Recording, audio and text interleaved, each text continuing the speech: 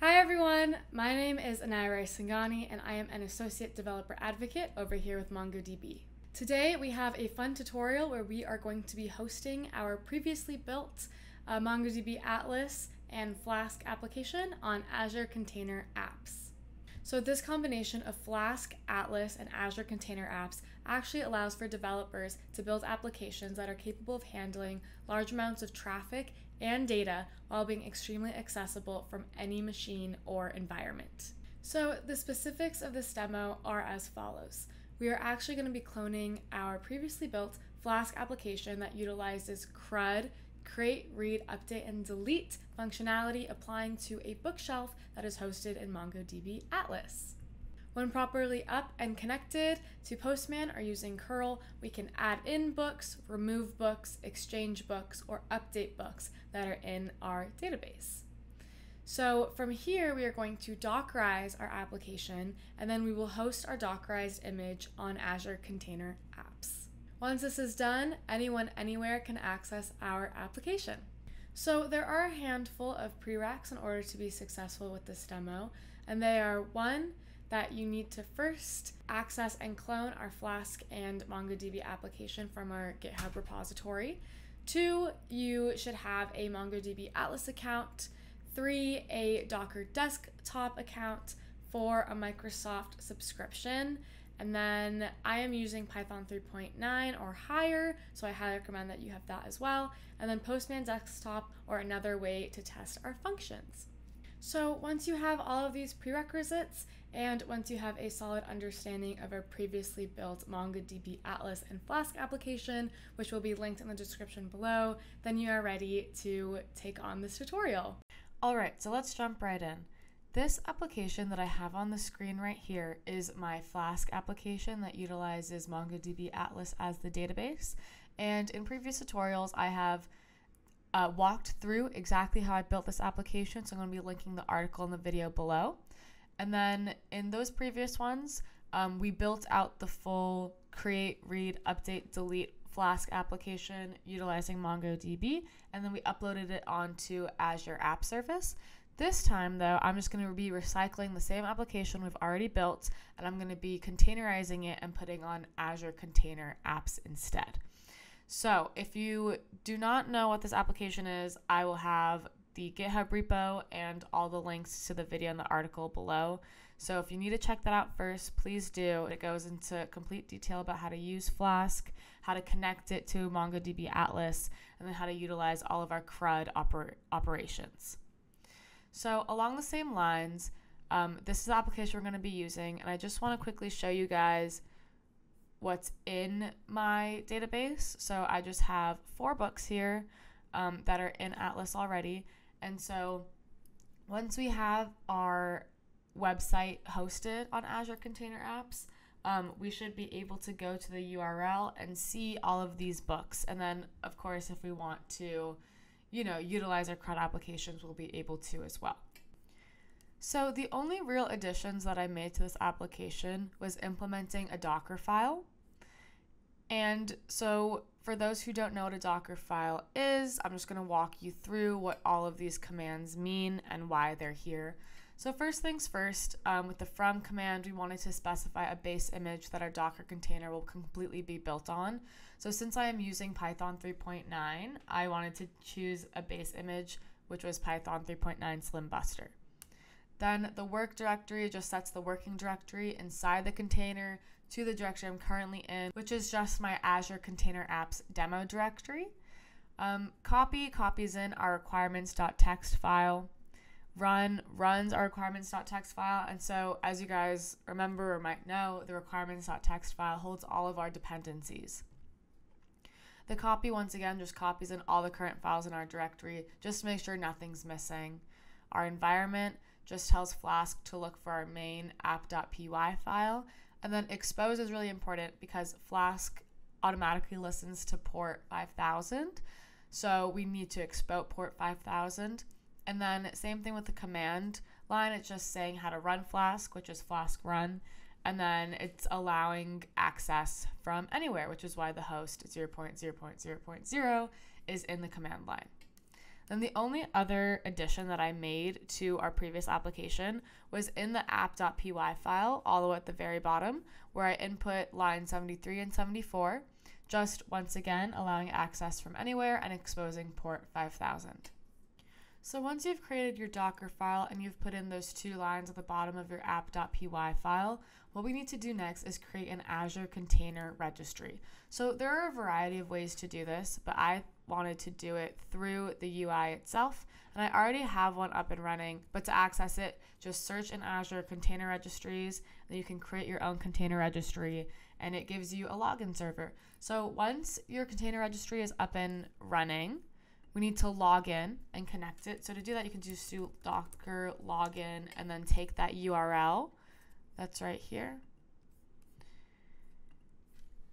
Copy that in. And so I already have my credentials in place, so my login has succeeded. But if you haven't logged in before, all you have to do is click on access keys. It'll give you a username and a password that you need to put in. Because it's sensitive information, I'm not going to click on the settings now, but in my article, I do have screenshots with my password and username blocked out. So if you want a full visual, you can access it there.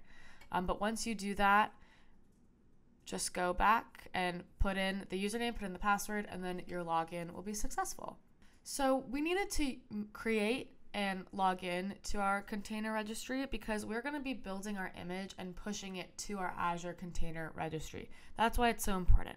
So now that we've logged in and we've connected it with VS Code and our Docker and everything's good on that front, we now need to actually build our image and push it to this registry. And for mine, once again, it's a Naya registry.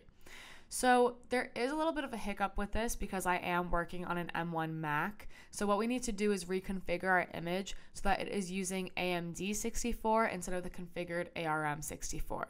And to do this, we need to utilize something called buildx. And this is just because Azure Container Apps right now only supports Linux AMD 64 container images. So you can't deploy an ARM-based container image, which if you have an M1 machine the way I do, your image will automatically be built as ARM.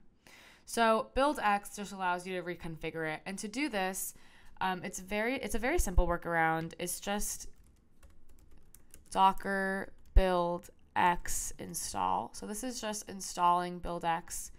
And then now we need to enable docker buildx to use the Docker command line. So that's just docker buildx create and then use.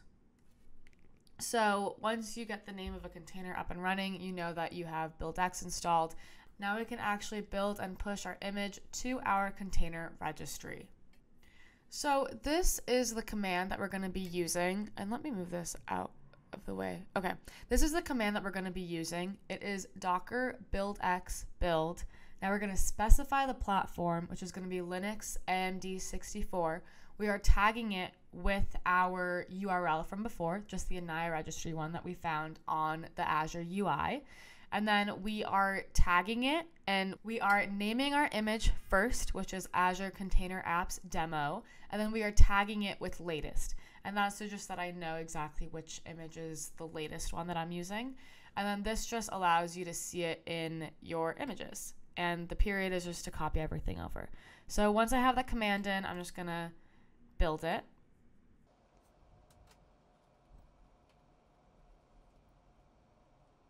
Okay, so once it's built, if you build it the first time, it might take pretty long. It took me 34 seconds, but that's fine. And then the next thing we're going to do is we're going to push it to our Azure Container Registry.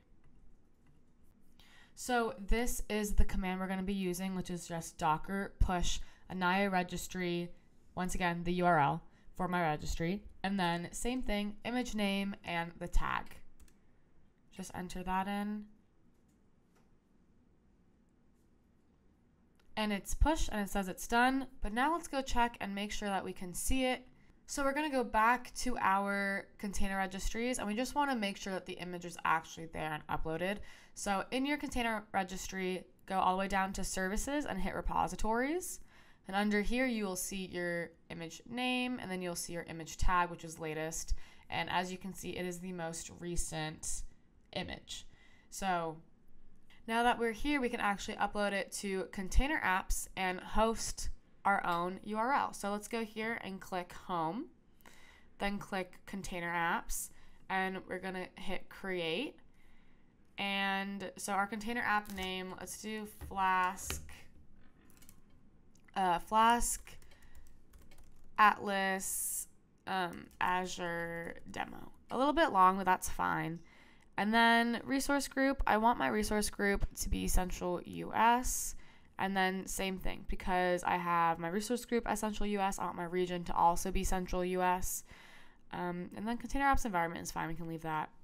And then hit next with app settings. We do not want to use a quick start image. We want to use our own repository. So once again, the registry is going to be the same. I only have one up and running, so it's very easy.